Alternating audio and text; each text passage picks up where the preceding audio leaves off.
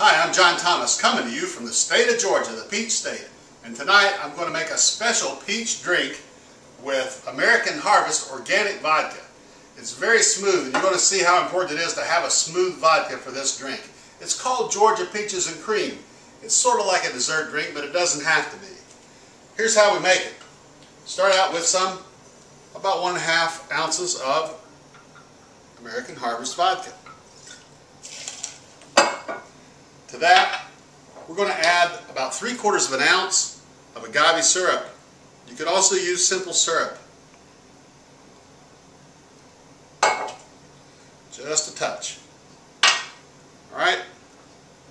Now we've got about 2 ounces of heavy whipping cream. This is not a low-calorie drink.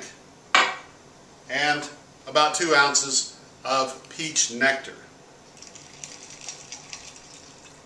Okay, shake it up.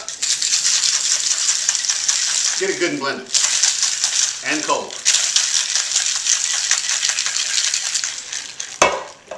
Strain it into your martini glass. Beautiful peachy color.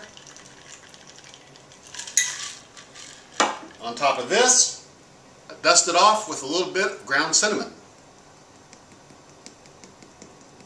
Not too much. And then you can also garnish it with a cinnamon stick. And you can dress it up even more if you like.